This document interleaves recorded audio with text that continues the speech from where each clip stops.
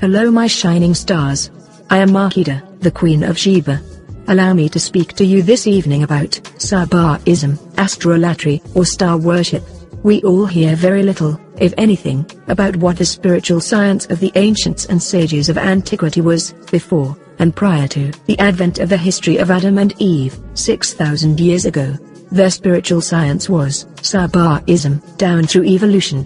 Sabaism means, true star worshipper, or admiration of the true stars, for being the visible creators of the universe, and of course, the stars of the cosmos are the sons of the universes of nature. Sabaism was practiced by the Sabines, or Sabaeans, who were an ancient people who lived in the southern Arabian Peninsula, and the Horn of Africa, near present-day Sudan, Ethiopia, Eritrea, and Somalia. Because of our star worship, the Sabines were known as the Star People. The Sabines maintained that the true stars of the universes of eternal nature are the growers and controlling gods of the cosmos, the universes of absolute nature. Sabaism is the worship of stars and the spirits in stars. The Sabines wrote and left behind many inscriptions documenting their star worship, in two scripts, called the Musnad and Zabur. The root word Saba, of Sabaism, was passed down into the Hebrew language as the word Saba or Saba, which appears in the Judeo-Christian Bible in the book of Joshua, chapter 5, verse 14, where it means, hosts of heaven, or heavenly host, referring to the army of angels. Simply put, the angels are the stars are the heavenly host, the mansions of the moon, the decans spoken of by the ancient Egyptians. Another word for Sabaism is Astrolatry. Astrolatry is the worship of stars and other heavenly bodies as deities, or the association of deities with heavenly bodies. The most common instances of astrolatry are sun gods and moon gods in polytheistic systems worldwide. In Zoroastrianism, they worship the Zoroaster, the zero star, which is the sun, because all stars are suns. In Babylonian and Greco-Roman religion, heavenly bodies are associated with the gods. The 5 visible planets, plus the Sun and the Moon, which gives the number 7, are Mercury, Venus, Mars, Jupiter, Saturn, the Sun, and the Moon. These are the 7 heavens, the 7 objects in the heavens, and why you have 7 archangels and 7 days of the week. This is why the number 7 in Arabic and Swahili is pronounced Saba, and why the number 7 in Hebrew is pronounced Sheba. The sacredness of the number 7 in relationship to the development of modern religion comes from the Sabaism of the Sabines. All modern religions are founded upon astrotheology, the observation of the stars. The ancient Egyptians also practiced astrolatry and had several stellar deities including the goddess Nut, along with Sahu, Soptu, and Sopdet, the deification of the Orion and Sirius stars. In ancient Egypt, the stellar constellations were used to divide the night sky into decans, which were called the 36 gods of heaven, and each ruled for 10 days each year.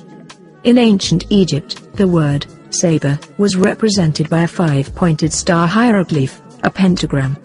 Of course you can hear the phonetic similarity between the word Saba and the word Saba. The Saba was a symbol of the constellations, or star gods. When enclosed in a circle, the Saba represented the Duat, or other world, where the sun disappeared each night, and to which the souls of the dead ascended after death. In the Medunita language of the ancient people of Kemet, the word Saba means learning or discipline or disciple, and is associated with doorways and gateways. The infinite and unchanging nature of the stars overhead influenced the development of the Egyptian calendar and their beliefs regarding life after death. It was believed that the stars did not just inhabit this world, but the stars also existed in the Duat, the land of the afterlife, as well. The Egyptians believed that your soul could ascend to the sky to live as a star in heaven. The Sabines lived in the kingdom of Saba, which has been identified with the biblical land of Sheba, and their queen was the Queen of Sheba. The Queen of Sheba was also called Malika Saba, which was mispronounced to create the name Makeda. Makeda is also a corruption of the word Kandaki, the title given to the Nubian Ethiopian queens from Meroe, the Candaces of Meroe. In Greek legend, the Queen of Sheba is called Sabi, one of the Sibyl oracles who came from the southern ends of the earth. As a Saba, well-learned disciplined disciple, the Queen of Sheba was equally intelligent as she was beautiful. the Queen of Sheba tested Solomon's wisdom, and seduced him, with 2 hard questions. The first question was, what are the 7 that issue, and 9 that enter, the 2 that offer drink, and the 1 that drinks? The correct answer is, the 7 that issue, are the 7 days of menstrual impurity. The 9 that enter, are the 9 months of pregnancy. The 2 that offer drink, are the breasts, and the child is the one who drinks. The second question was, how can a woman say to her son, your father is my father, your grandfather, my husband, you are my son, and I am your sister? The correct answer is, the 2 daughters of Lot, who became pregnant by their father and bore sons. From this interaction, Solomon, and the Queen of Sheba, began our relationship. Nebuchadnezzar was the fruit of the union between Solomon and the Queen of Sheba.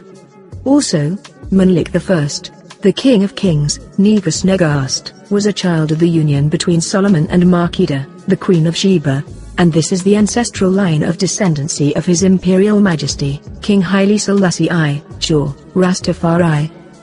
Arabs who did not approve of the union between Solomon and the Queen of Sheba, gave me the name, Bilqis, which means concubine, as a way to delegitimize my union with Solomon. They also described Bilqis as the queen of the demons, a demonic witch, and a seductive dancer. This is why the 2017 TV show called American Gods depicts Bilqis as an erotic demon. The Arabs also identified her with Lilith, and called her a Ifrit, jinn, half human and half demon. It is believed by some that this Arabic word, Ifrit, meaning jinn, is the origin of the word Africa. Let him kiss me with the kisses of his mouth, for thy love is better than wine. I'm black, but comely, O ye daughters of Jerusalem, as the tents of Kedar, as the curtains of Solomon.